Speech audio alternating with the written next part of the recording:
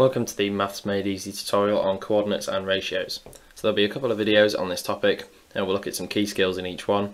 The first skill we'll look at is plotting coordinates. So this is pretty straightforward. So we have to plot the point 2, 3.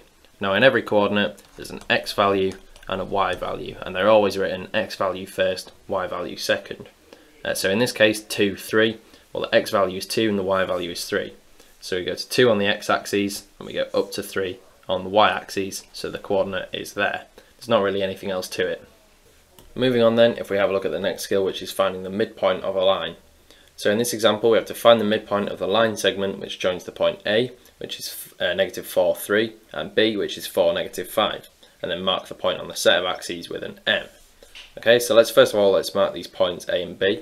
So A is the point negative 4, 3, so that's this point up here, so we'll label that A, and B is the point 4, negative 5. So we go to 4 and then down to negative 5, so that's this point here, so that's B. So if we join these up with a straight line, it should look something like this. Every time you draw a straight line, you should use a ruler. So that's what our line looks like. Now we have to find the midpoint of the line, which is M.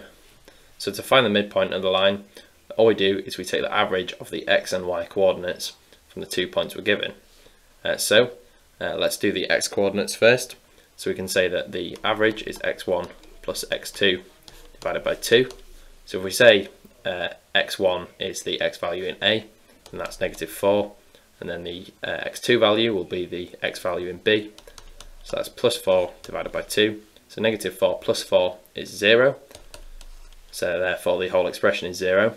And then if we move on to the y values, we have y1 plus y2 divided by 2 equals now the y1 value, that's the AY value is 3, and the y2 value is the y value in B, which is negative 5.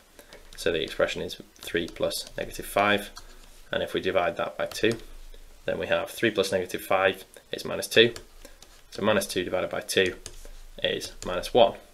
So therefore this is our x value, this is our y value, so our coordinate then, M, is the point 0, minus 1, and if we mark that here, we can see that is the exact midpoint of the line. If you'd like to practice the coordinates and ratios topic, you can do so with our online exam. If you take the test, you'll find loads of different questions. There's a variety of different question types, all of which are in an exam style, and you get instant feedback on each and every one. So you can keep track of the areas that you need to improve on.